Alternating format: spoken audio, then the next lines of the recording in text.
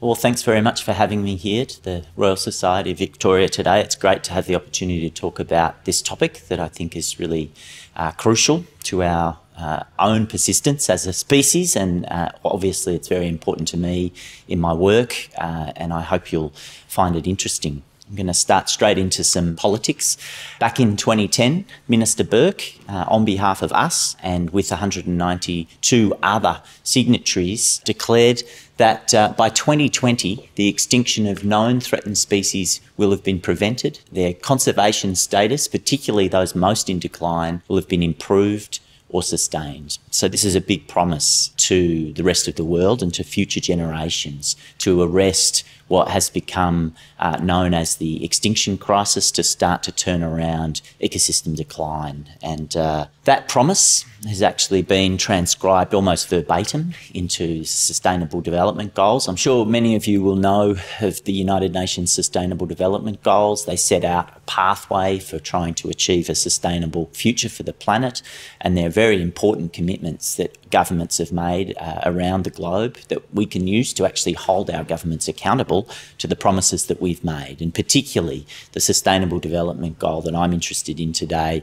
is the endeavour to take urgent and significant action to reduce the degradation of natural habitats, halt the loss of biodiversity, and by 2020, protect and prevent the extinction of threatened species. So how are we doing?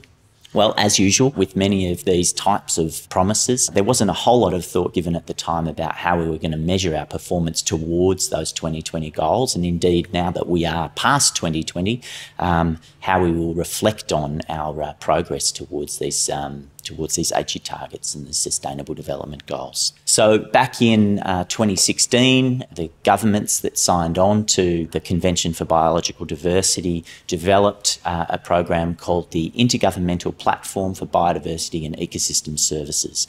One of the main purposes of this body was to actually be able to track how we're performing against these international or global commitments to conserve biodiversity and ecosystem services. And a key output that came out in 2019 was the IPBES Global Assessment. And that's really tracking how we're progressing in terms of ecosystems and biodiversity as a planet. This is an amazing collaboration of over 350 scientists, and policymakers and practitioners from around the globe that draws on environmental evidence and data from literally thousands and thousands of studies and programs to study nature and ecosystem services. It's a huge effort to actually, and an unprecedented documenting of the globe's state and trend in terms of biodiversity and ecosystem services. So what has the IPBES Global Assessment found? I'll take a step back first of all and just talk briefly about what ecosystem services are. I'm sure most of you have heard the term ecosystem services, and probably some of you are very familiar and perhaps even work in the domain of ecosystem services. Bob Costanza, back in 1997, very conveniently defined ecosystem services for us as the benefits provided to humans through the transformation of resources or environmental assets, including land, water, vegetation and atmosphere. And this brings goods and services to us, and we can break down those services into provisioning services. These are the basic things that we rely on for life, like food and raw materials and medicines. Regulating services, this is the way nature actually allows life to exist by regulating air quality, climate and temperature, rainfall, cleaning air, cleaning water. You can imagine the sorts of things. Supporting services, so the basis of life, photosynthesis, soil formation processes and nutrient cycling. And then these cultural services, spiritual and religious values, the way we relate to nature as humans. We've sort of grouped into these cultural, aesthetic, spiritual, recreational and mental health services. And these are critical for our life. And so these ecosystem services are the benefits that nature brings to us as humans. One of the key questions in conservation science is how much should we weight this ecosystem service angle, this kind of, we need species to survive ourselves angle versus, the existence value of a species, what it means to actually have a species go extinct after, 50, 100 million years of evolution, it will never be observed again by any other human. I think, there's issues around the intergenerational equity. There's issues around, I guess, as you say, culture and heritage. And then there's the sort of existential issues around, well, if we keep losing biodiversity, if we keep losing genetic diversity, then we are losing opportunities to solve problems, and we're losing quality of life. And look, no, there's no answer. There's no clear answer. I don't think we focus too much on the cultural myself, because that's my viewpoint. I believe largely that it is about not so much the right to exist, but the right for everybody to experience nature and biological diversity in its most magnificent form. And if we take away future generations' opportunities to do that, then I think that's a dreadful breach of contract with future generations, and it's extremely tragic. So for me, that's the key issue. And it's also about our own quality of life, because my God, if you can't go out into the bush and just see how incredible it is, and see a possum or see a plant, because it's gone extinct, I just think that's an immense tragedy as well. So, look, there's lots of elements to that. There's also having respect for the culture that was here before Europeans came, and their culturally significant species, and making sure that, to the extent possible, we can avoid continuing to plunder and ruin that amazing environment that they were the stewards of for, probably 80, 100,000 years. Goodness knows. The numbers change every couple of years, don't they? But that's a big part of it as well. So the global assessment of biodiversity and ecosystem services found something that I'm sure you're all quite aware of. Nature underpins all aspects of life. 2 billion people rely on wood as their primary energy source. 4 billion people rely primarily on natural medicines. And 70% of all drugs are natural or copies of natural drugs. 75% of all crops are animal pollinated. This is a really crucial story I'll come back to in a minute. And natural systems are the only carbon sink that are going to be viable for actually reducing the amount of carbon in the atmosphere. And at 5.6 gigatons per year, there's no way we're going to be able to provide an artificial carbon sink that's going to come anything close to nature's ability to actually sequester carbon from the atmosphere and store it in biomass. Natural pollinators, it's estimated, are worth around $560 billion a year to the global economy. So the loss of natural pollinators is potentially an immensely troubling existential crisis that we face as humans. But, of course, the capacity of nature to deliver these benefits to us is declining everywhere. So let's have a look at one of the headline figures from the IPBES global assessment. So first of all, the rows in this figure indicate these key contributions of nature to people. And so you can see up the top here, habitat creation and maintenance, pollination and dispersal of seeds and other propagules, the regulation of air quality and so on. These are nature's benefits to people. This next column here indicates what the global 50-year global trend is for these services. And so you can see here that habitat and creation and maintenance has a downward trajectory. It's very strongly decreasing. And this donut here in the next column indicates that this is a global result. So this is happening everywhere. And over on the right-hand side, you can see some examples of some of the indicators that are used to measure the state and trend of nature's ability to bring these services to us. And so there's a couple of interesting ones here that I'm sure many of you will have thought about a lot recently. The regulation of hazards and extreme events, the ability of ecosystems to absorb and buffer hazards is declining and continues to decline globally. This is a strong trend, and you might remember quite acutely for some the 2019-20 fires, an example of a natural hazard that has been exacerbated because the ecosystems can't absorb the hazard in the way that they used to, so that we've seen the loss of land for agriculture, the loss of habitats for species, the loss of human life, the loss of infrastructure. And it's partly brought about because nature has no longer the ability to regulate these natural disasters. The regulation of detrimental organisms and biological processes is another highly concerning trend. It's been decreasing over the last 50 years. It's happening everywhere. And of course, we're talking about vector-borne diseases and other things that are going to impact on us because nature is no longer able to properly regulate detrimental organisms and diseases. So these are quite concerning trends.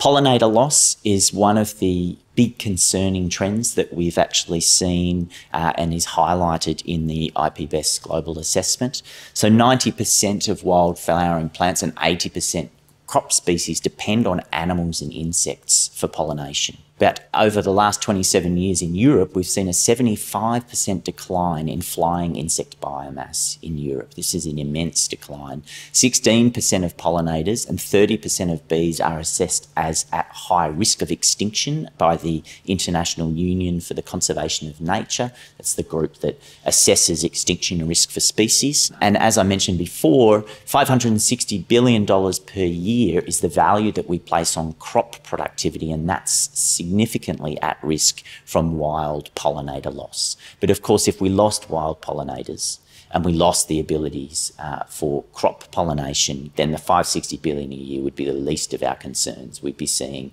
mass translocation and dislocation of people, famine and food crisis, and basically Armageddon. So we've got a pretty serious issue here with pollinator loss, and that's a real headline story from the IPBES global assessment. But of course, close to my heart, I guess, is that it's not all about us. We are in the middle of an extinction crisis that's identified very clearly by the IPBES assessment. You'll see here the trajectory of extinction loss globally since the 1500s. And the way to read this graph is that on the y-axis here, we see the cumulative proportion of species that have become extinct since 1500, and it's broken down by these taxonomic groups. And you can see that trajectory change over the years since 1500. So you can see here that mammal loss has been fairly consistent and linear across that time, to the point where since 1500 we've lost about 2% of our mammal species that existed at that time. The dramatic exponential increase in amphibian loss is particularly disturbing. Obviously, that's heavily driven by habitat modification and the rapid expansion of the chytrid fungus disease and other impacts on amphibians, loss of wetlands, loss of water quality. And so that is a very disturbing exponential trend in extinction since 1500. And you can see here for these other groups that we're looking at globally, you know, these groups losing around 2% of their membership since 1500. Now, are we in an extinction crisis? This little grey wedge here is the proportion of those species that we would expect to lose through the natural processes of extinction that have occurred across geological timescales. So you can see here that if that's the total proportion that we would expect to lose, and we're actually losing proportions like 2.5%, then we're, you know, in that sort of 10 to 100-fold extinction rate that we hear used or cited as a figure to indicate that we are in fact in the midst of an extinction crisis. So what's driving these losses? What's driving the decline in ecosystem services, the loss of biodiversity? 75% of our land area globally is significantly altered relative to a 1700 baseline. 66% of ocean areas is experiencing increase in cumulative impacts, including ocean acidification and plastic pollution throughout the oceans. Since 1700, 85% of the global wetland area has been lost. And you think about what wetlands provide us in terms of nurturing life, in terms of breeding fish and bird species. 85% of wetland loss since 1700 is just a gobsmacking statistic. We're really hoeing through it. Half of live coral cover on coral reefs has been lost since the 1870s, and marine plastic pollution has increased tenfold since 1980. So we really are seeing these driving forces pushing our loss of biodiversity, accelerating our loss of biodiversity. And the WWF produce a report, the Living Planet Index, and a global report every couple of years, and they have a graph called the Great Acceleration that just shows the loss of biodiversity and how it correlates with the accelerated emissions of carbon and other gases into the atmosphere, the acceleration in population growth, the acceleration in the degradation of reefs and terrestrial ecosystems. So we really are seeing a great acceleration. And here's a great example, a disturbing example of the great acceleration. Some of you may have seen this plot already. It's a great graphic from Antti Lipponen in Helsinki. And what it shows is the variation in temperatures around long-term averages that we've seen since 1880. So it's an animation, and this is 191 countries represented on this plot. And if you've got a big red blob, that means in that year you were well above the temperature average for that year. And if you've got a big blue blob, it means you were below. So as we progress over time, since 1880, you can see there's that sort of random variation around the mean long-term averages for temperatures. And as you start to get more towards the 1980s and 1990s, you start to see a change in the personality of this graph. And we're seeing more and more average temperatures that are higher than the long-term average until we get into the late noughties, where the trajectory is well, disturbing. And at 2017, you can see that, not surprisingly, and same for 2018 and 2019, the data aren't in this graphic, we've been well above average almost everywhere. And that is a key driver now that we have to all worry about in terms of biodiversity and ecosystem loss. Let's just come back a bit now to our own situation here in Australia. Australia, as I'm sure you're all aware, is a megadiverse nation. It's one of the 17 megadiverse nations in the globe. It has more species than any other developed nation. We have incredible rates of endemism. Australia is very unique. We have very many plants and animals that don't exist anywhere else on the planet. 87% of our mammals are unique to Australia. They don't exist anywhere else. 93% of our reptiles, 94% of our frogs, they're only found here. And this makes Australia an incredibly unique and incredibly precious biodiversity asset on a global scale. But of course, as this has been reported a lot over the last couple of years, we have experienced an incredible rate of extinction in this country. So since European invasion, we've had 110 extinctions in Australia that have actually been formally recorded. Of course, we expect that we've lost many more species than that weren't recorded to Western science before they were lost. 81 of those formally recognised 110 extinctions in Australia, those species actually existed in Victoria before they were lost. So this is an acute thing for Victorians. 1,800 species are now listed as at high risk of extinction, or more than 1,800 actually.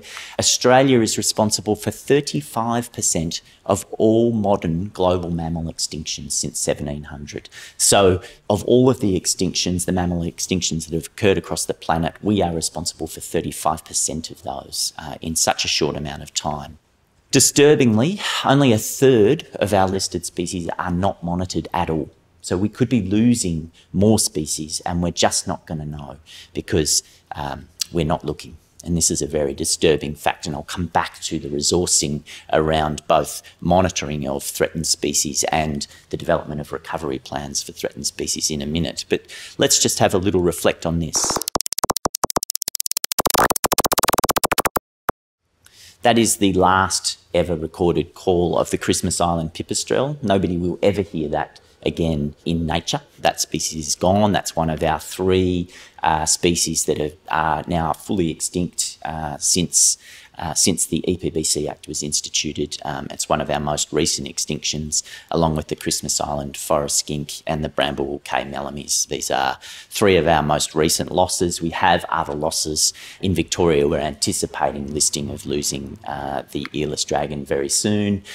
Extinction continues in Australia at an approximately linear rate. So despite all the good efforts of conservation organisations and the things that people are doing well now, we are currently looking at an approximately linear increase in extinctions over time in Australia. So this is the cumulative number of extinctions on the y-axis, and on the x-axis here, this is time. John Winarski produced these statistics by dredging back through the literature, and they've plotted that cumulative loss of species in Australia since 1790. And you see there's no sign of a bending of that curve. There's no sign of a clear abatement in our extinction crisis, and that is because we continue to clear habitats, we continue to see the devastating impacts of introduced species in this country. And I did mention already that we've lost 34 mammals in this country, which is an immense loss, including things like the very famous Tassie tiger. So coming back to our little global extinction graph here, I'm just putting this up for context. You can see again that the number of mammals globally that have been lost since the 1500s is around 2%. If you put that in the context of Australia's mammals loss, if you could even do a graph like this without having a broken stick y-axis, this is about where we would sit in terms of our contribution to global mammal loss. So that's just a cute little graphical way of thinking about where we sit. We are really the Don Bradman of mammal loss globally. The species that have gone extinct, of those 110, 80 of them had range in Victoria, but they weren't solely in Victoria. So, of course, there were bilbies in the top northwestern part of Victoria, a whole bunch of those species that we don't tend to think of as Victorian things, and perhaps because we didn't host much of their range, but you know, they were here. And so the loss is tangible and palpable for you know, Melbourneites. These were things that we could have observed here, magnificent, amazing things, you know, which is why it's amazing to go to one of these fenced reserves, go out to Mount Rothwell, or go to Scotia Reserve up just north of Mildura, or you know, any one of the number of amazing places around the country, and experience what it's like to walk around, you know, in the evening in a place that just has abundant marsupial wildlife. It's totally different to the experience that we currently have. So we've already suffered an extinction of experience in this country, and so I think to the extent possible we should avoid continuing that extinction of experience. All right, it's not just about losing species, it's also about the ones that are still remaining, what's happening to their populations. And so Eliza Bayraktarov from the University of Queensland and part of our NESP Threatened Species Recovery Research Hub developed this Threatened Species Index over the last couple of years. And this graph here shows that on average for threatened birds, we've seen a 50% decline in the population size of those species since 1985. So a 50% loss on average for these threatened bird species in their population sizes since 1985. They're not extinct yet, these ones, but you can see that they're clearly on a trajectory to extinction. And 1985 is not that long ago. And for those of you of the right generation, you might remember that 1985 feels like pretty recent in our lives. And in that time, we've seen an average decline in threatened birds of half. Our contribution to global biodiversity loss is now very widely recognised. This is a paper from Anthony Waldron and colleagues published in Nature in 2017, and it shows very clearly the hotspots of extinction and the hotspots of biodiversity loss around the planet. You can see here that Australia is identified as the second highest country in terms of loss of biodiversity on the planet, and the highest in the developed world for modern losses of biodiversity. So unfortunately, our little secret is out, and it's time for us, I think, to restore our reputation as a nature-conserving nation. So what's driving these losses in Australia?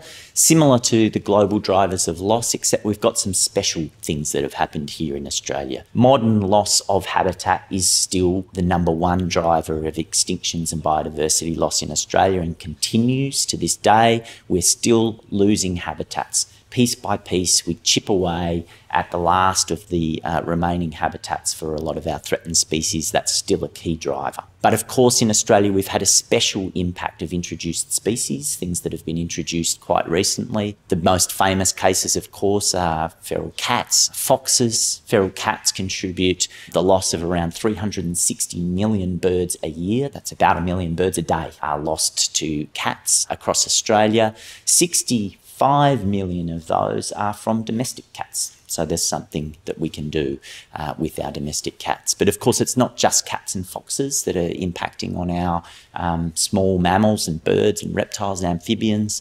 It's introduced fish species like trout. It's introduced rabbits, introduced diseases. These processes, these things that we've introduced to this continent are driving our species to extinction. And I would ask the audience what they think the biggest driver of extinction is in this country from these introduced species and threats. What's the single biggest threat? Just give you a moment to reflect on that. And of course, it's the terrifying rabbit. Rabbits contribute to the threatened status of the most species because most of our threatened species are plants, and rabbits are a voracious consumer of seedlings of threatened species. And so you can see that the European rabbit comes up as the species that affects the most of our threatened species in this nation. So there's a pause for thought.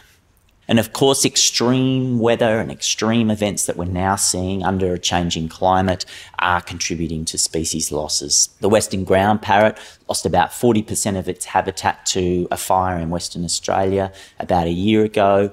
One fire could take out the whole extent of Gilbert's potteroo or the central rock rat. These are species that are highly restricted in their range and highly susceptible to large natural disasters. Extreme heat and extreme weather has seen mass deaths of spectacled flying foxes, and of course hot, dry, low rainfall periods can lead to eutrophication, a warming of water, and mass fish kills that we saw at Menindee not that long ago. So these extremes are adding a new type of pressure to already highly stressed ecosystems and species. And I just wanted to reflect briefly on one of our most recent natural disasters, which was the 2019-20 fires. A couple of statistics there. 327 of our listed threatened species lost more than 10% of their range in that one single event. That's a lot of species to lose so much range.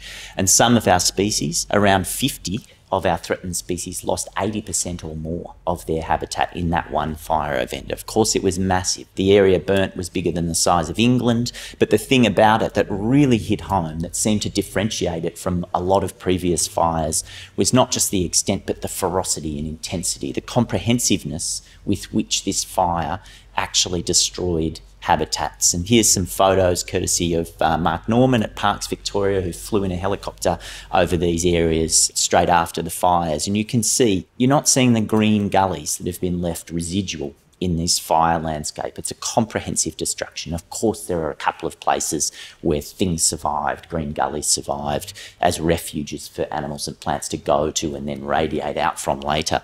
But relative to previous fires, this was a comprehensive destruction. I went to Kangaroo Island not long after the fires, where a huge impact happened for the Kangaroo Island dunnart and the Kangaroo Island glossy-backed cockatoos because of just how much of that island burnt so ferociously. It took out most of the remaining habitat and places where Kangaroo Island dunnarts were thought to exist. And the great news in that visit was that they found one while we were there in a tiny little patch of habitat, and they immediately built a predator-proof fence around that with the help of the Australian Wildlife Conservancy. So, a dreadful outcome, and it has probably condemned this species to being extinct in the wild, given that it's probably only behind a fence now, but at least we haven't lost it completely.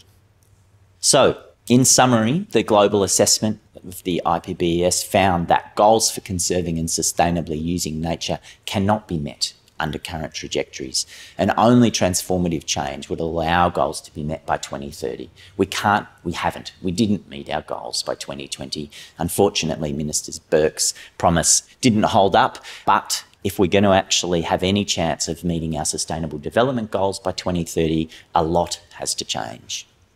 And this is not just the rantings and ramblings of greeny scientists. The World Economic Forum, which is not noted as a particularly radical organisation, produces a global risk report for the world economy every year.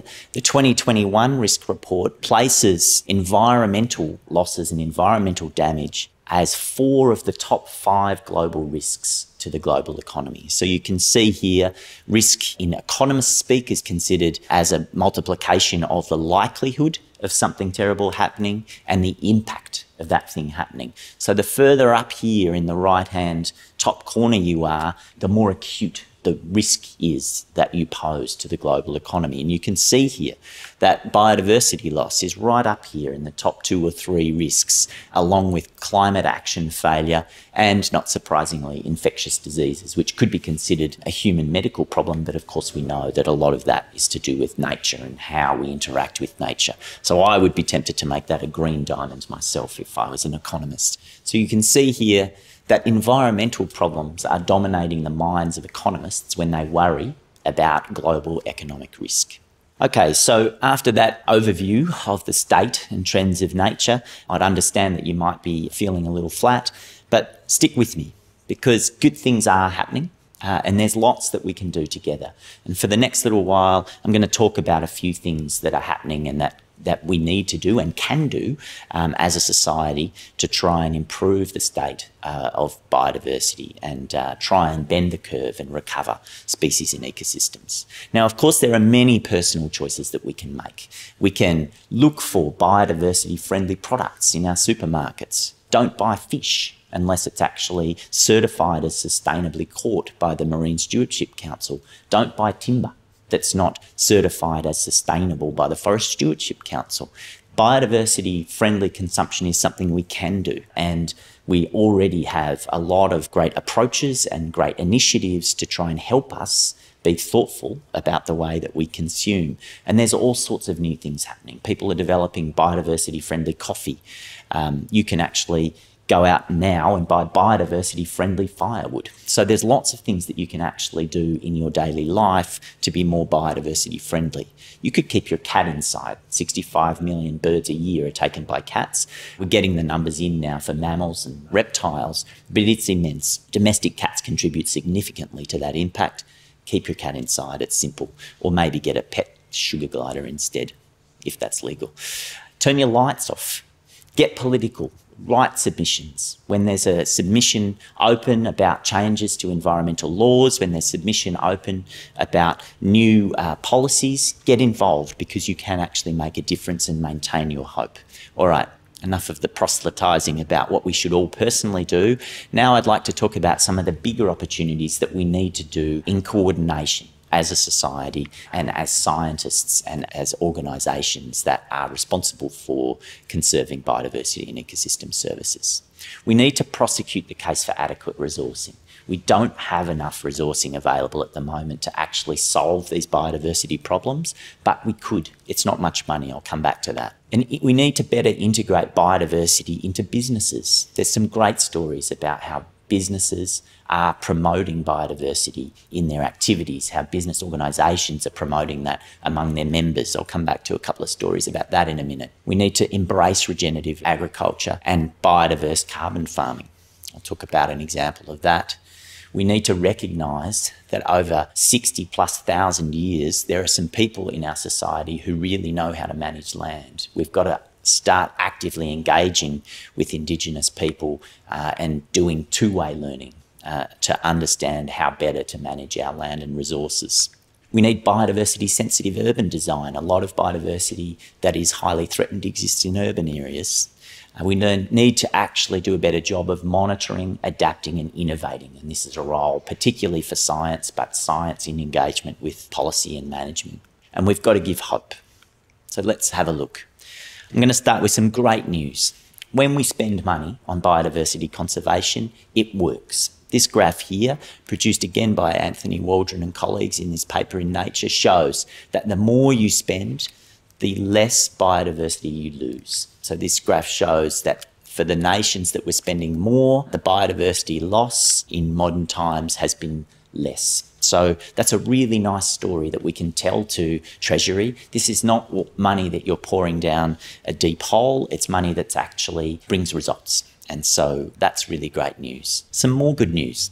In the United States, where if a species is listed as threatened under their Endangered Species Act, the Act mandates that the government must fund the recovery of that species. So every one of their 1,600 listed species in the United States has a mandated recovery budget that has to be agreed to by the experts that know that species best.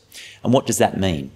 What it means is that their species do recover. So here is a graph of the cumulative recovery of endangered birds that were listed under the Endangered Species Act in the United States. And so the x-axis here is time, and the y-axis here is the proportional recovery. So on average, if you've been listed under the Endangered Species Act in the United States for 32 years, then you'll have seen about a 200% recovery. If you were lucky enough to be listed early on in the conception of the Act, then on average, those species have seen dramatic recovery, six-fold recoveries. That's what we need to see.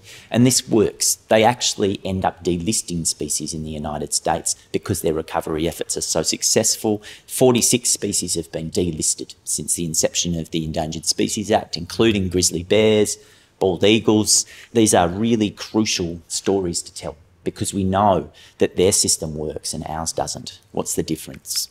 Here's a graph of our spending on biodiversity and threatened species and compared to the spending in the United States. So the United States are blue dots and we are green dots. The blue dots show that in the United States, they spend between $2 and $2.5 billion a year on conserving just their threatened species alone. They have other big environmental programs that do other things, but just for threatened species conservation, we're looking at around 2 billion Australian dollars a year. In Australia, our total environment budget for everything, from land care, water, you name it, including threatened species, has hovered here for a number of years around 500 million.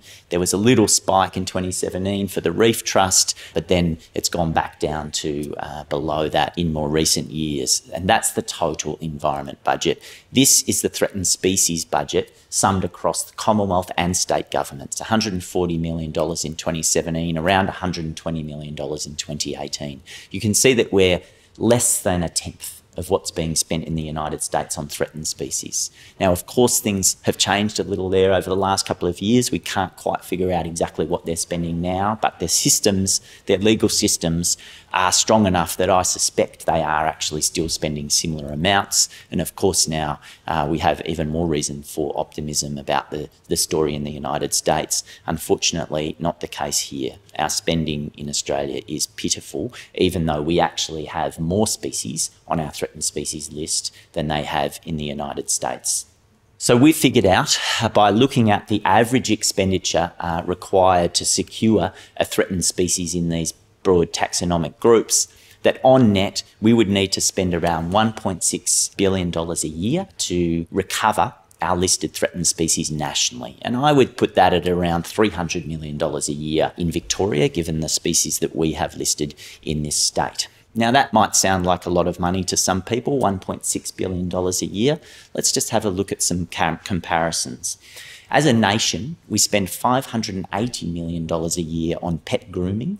We spend $1.1 billion a year on pets. This is all pets, novelty products and toys, Diamante collars and the like. We spend $2.5 billion a year just on cats. And on net, we spend $13 billion a year on pets. So it strikes me that we can definitely afford this. We can afford to spend $1.5 billion a year to secure all of the threatened species on our threatened species list and actually conserve the natural and cultural heritage that are associated with those species. A couple of other little things. We give about $1 billion worth of fuel tax concessions to coal mining companies in this country annually. And of course, we spend about $40 billion a year on defence. So I reckon we can afford this as a nation. We do have a tendency to think of things in percentage of GDP, which I understand the habit, and obviously the Treasury needs to allocate its GDP, allocate its tax revenue across a lot of different things. We can afford to do this. And I don't care if it's whatever percentage of our GDP versus America's GDP. They are just lucky that for them, it's a pitifully small problem to solve. For us, it's a quite small problem to solve in a financial sense. We can definitely afford to do it. So, yeah, I acknowledge the comparison, but I don't actually think it's a valid reason not to do it. And yeah, they do. They have 1,600 species on their list, so it's comparable. You know, we have about 1,800, so it's a comparable sized problem. They're managing it quite well, and we're not. Let's talk about some other things. Some great initiatives happening around sustainable farming in this country. 60% of Australia's land mass is used for agriculture in some form. So if we can't achieve good biodiversity outcomes on farmland, then we're toast. And there's some great initiatives happening. Michelle Young and David Lindemeyer at ANU run the Sustainable Farms program. They're out with willing farmers on a weekly basis talking about what can be done. There are incentives around now. The Victorian government and the Australian government over the last few years has developed some incentive programs for improving biodiversity outcomes on farms. It's not enough at the moment, but that's a really key area of future investment that we need to encourage. Tiverton Farm is a great example where they're growing world-class wool. They've put up a fence and they're reintroducing bandicoots. The prospect of having a critically endangered species living on your farm that's not interfering with your farming activities, and in many cases is actually enhancing them, because an individual bandicoot can turn over up to 10 tonnes of soil a year. Why wouldn't you want bandicoots on your farm? Plus, they're awesome. There's some great work going on in the Rice Growers Association. About 60% of the suitable range for the Australasian bittern, this rather fascinating and highly endangered bird here, is on privately owned rice country. And so there's a certification scheme now that rice farmers can engage with, and they can produce bittern-friendly rice. It's labelled as such. It's at low cost to the farmer. It's something that they can actually talk about in their labelling. And again, 50% of Victoria's landmass is used for agriculture. So why wouldn't we engage in that? And that is in fact why the UN Convention for Biological Diversity has named farming for nature as one of its top priorities for improving outcomes for nature globally. Here's another example. This is a local company called Wood for Good. They specialise in taking low productivity agricultural land, growing timber on it that can be used for firewood, it can be used for craft woods, but they're growing it in biodiverse plantations. So they're taking something that's got almost zero value as a biodiversity asset. They're putting something onto it that has commercial value and biodiversity value. And of course, when you grow trees, you sequester carbon. The forest is permanent. They do harvesting in a way that actually maintains biodiversity values on the forest. It's a great initiative. You know, that's a really good way, a good example of the integration of biodiversity and business. We need to learn from traditional owners. After 60,000+ years of active land management all over the whole continent, there's a lot of amazing knowledge there.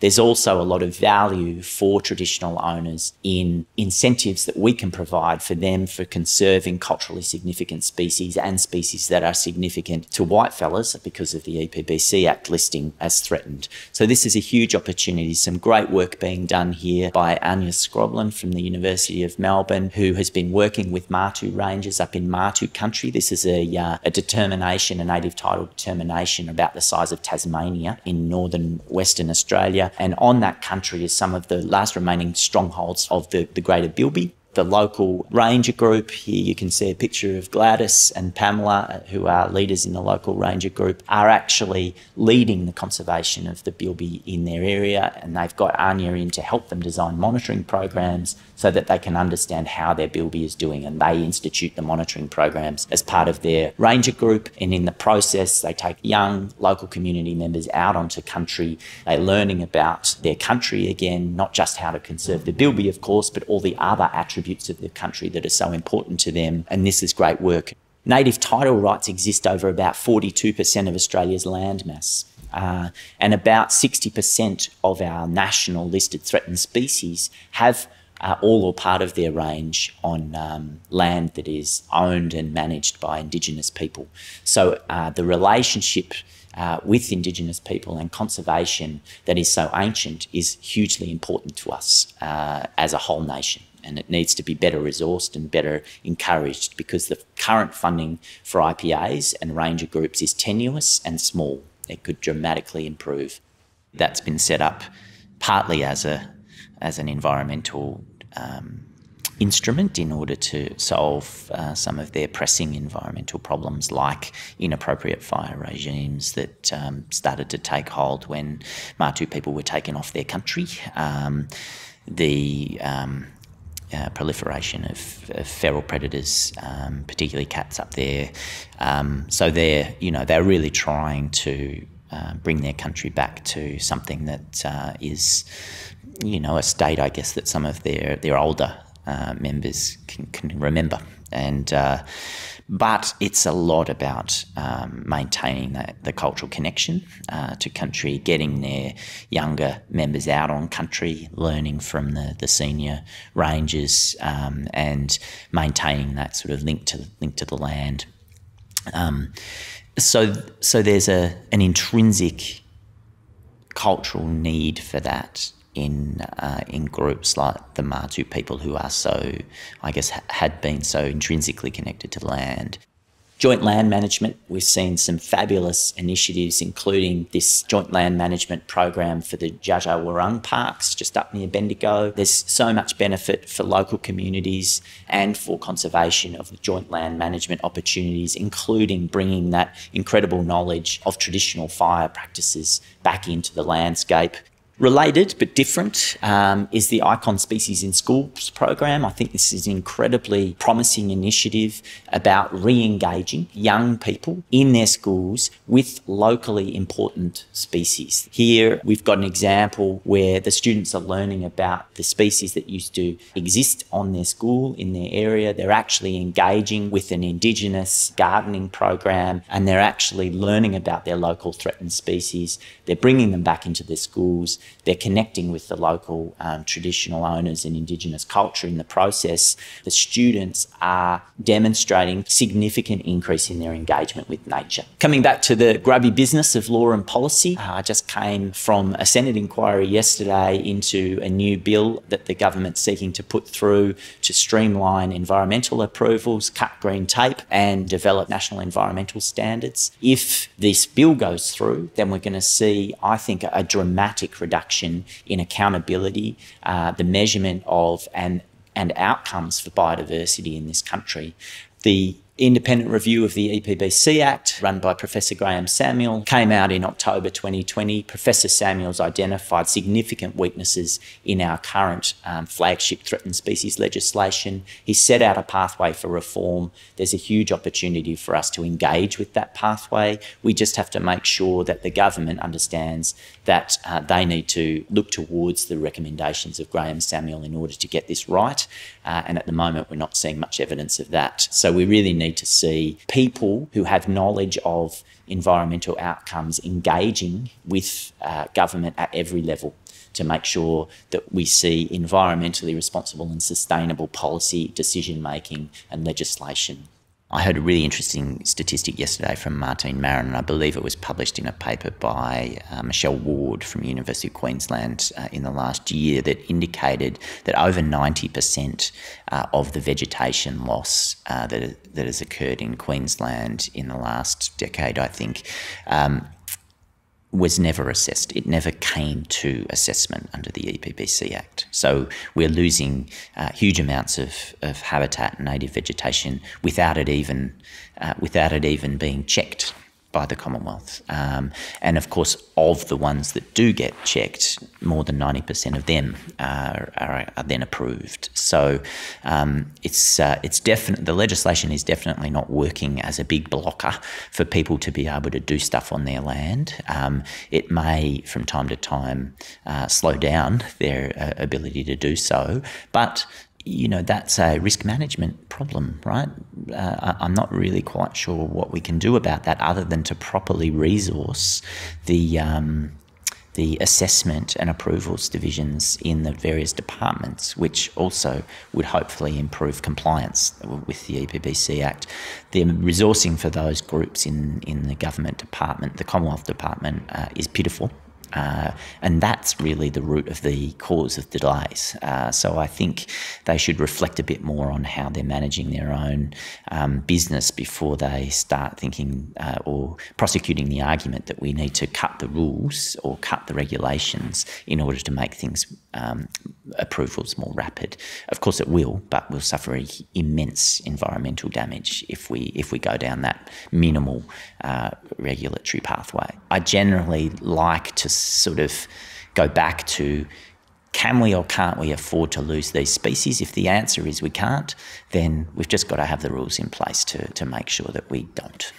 Coming back to some of the more scientific elements, one of our key challenges in biodiversity conservation is just knowing what's going on. We think we might have a good idea about how to manage these species and ecosystems, but unless we monitor, then we're often left in the dark about how effective those efforts are. We know how to monitor. We know that ecologists over the last 100 years have been figuring out how best to monitor and learn.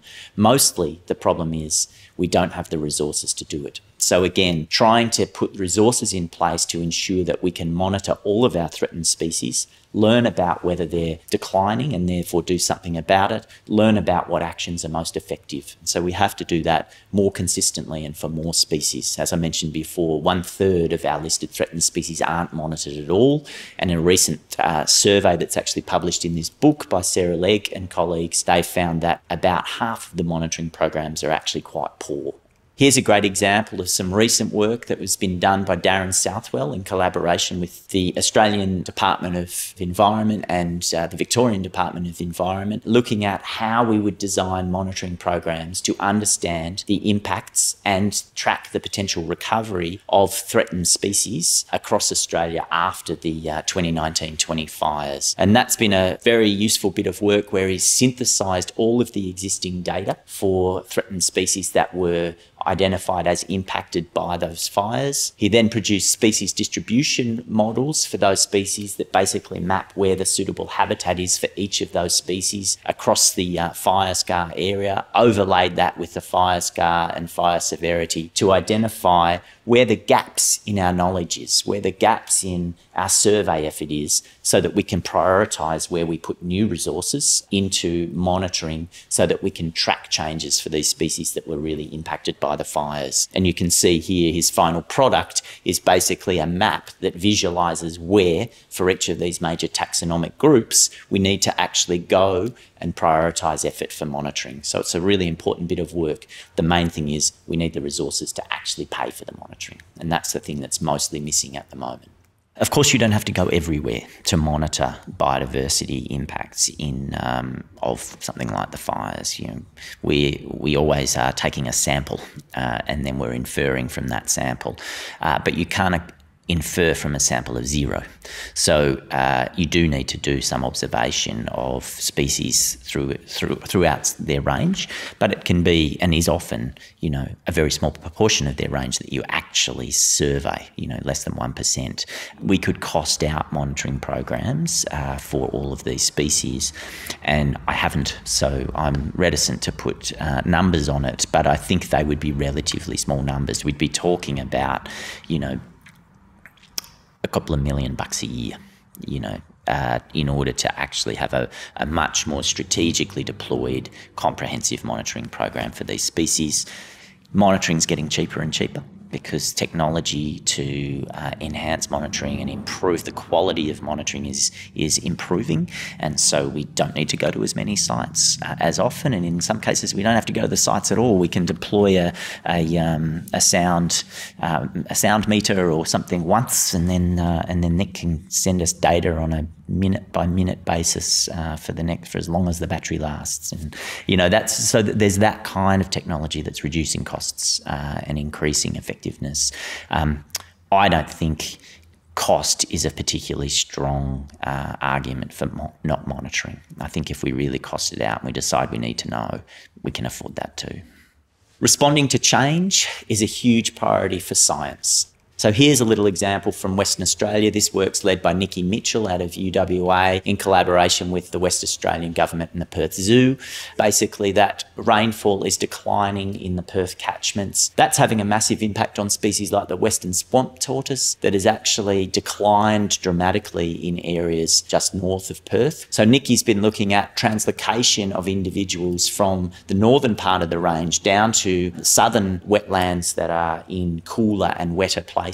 And the ones that get moved into the cooler, wetter places are still highly effective in reproduction. They're actually performing really well. And these are the places that are going to have the environmental profile in the future that this area currently has. So this is about planning for adaptation for species that are on the brink of extinction. We need a lot more of this very active and thoughtful approach to finding solutions for threatened species under climate change.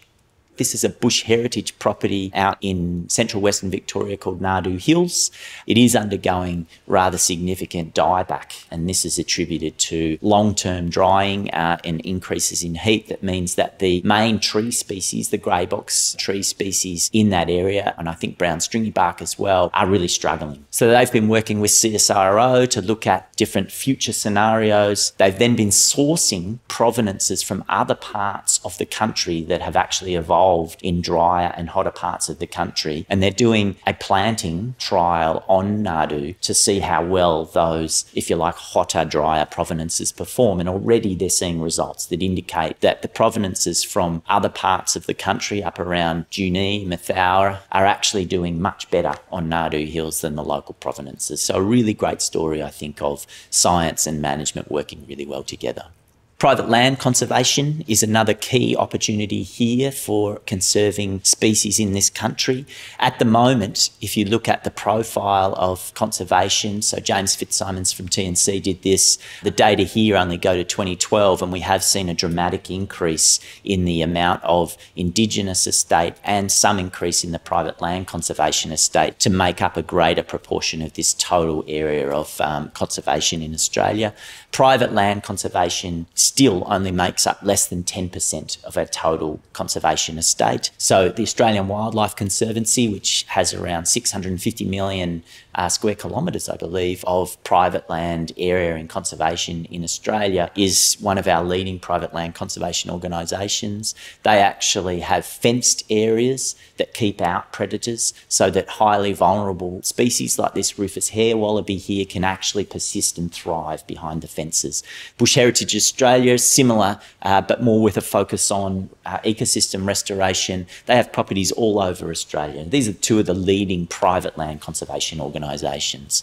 Much of our threatened species and threatened ecosystems exist on private land. This is Basalt Plains grassland just west of Melbourne. Most of it's still on private land. We're down to less than 1% of the pre-European extent of this amazing ecosystem just in our backyard. If we're not working with private landholders to secure the conservation of this ecosystem, it will be gone. Cities and urban areas also host a huge array of threatened species. So Kylie Soanes and Pierre Lentini, apology for not having their names there, from Melbourne University, did a study recently that showed that around 39 species across Australia are restricted to only urban areas. And these are some of our most threatened: western swamp tortoise, locally the Kilsyth spider orchid, critically endangered species. They're only in urban areas. And this brings me to another fascinating and inspiring initiative being run out of RMIT. It's called Biodiversity Sensitive Urban Design. They're working with architects and developers to visualise and actually now plan developments that are accommodating for species, biodiversity and ecosystems. And of course this has huge benefits, not just for those species, but also for the people who get to live in places that might one day look like this. Finally, we need to keep people engaged and involved in conservation. Places like Pullen, where This wonderful species, the night parrot, was recently rediscovered, and these conservation organisations like Bush Heritage and Australian Wildlife Conservancy are conserving these places to ensure that these sorts of species can stay in the game. And there are good stories like this. In fact, we wrote a whole book about it called The Book of Hope. This was led by Stephen Garnett from Charles Darwin University, and it's a wonderful testament to the outcomes that can occur for threatened species and ecosystems when you have the right people who are dedicated, they link up with the right organisations, and they get the funding, and they can actually bring species back from the brink. So we have to keep telling these stories, and we have to keep showing people what's possible if we persist and if we invest. So thanks very much for your time today. I've really revelled in the opportunity to share with you some of these stories, and please do get in touch with me if you'd like to find out anything else about some of our threatened species conservation work. I think the key message is the situation is dire. These reports of biodiversity loss are real, but we can solve this, and we can afford to solve it, and we basically know how to do it. There's simple things we have to stop doing, like clearing species habitat or degrading it.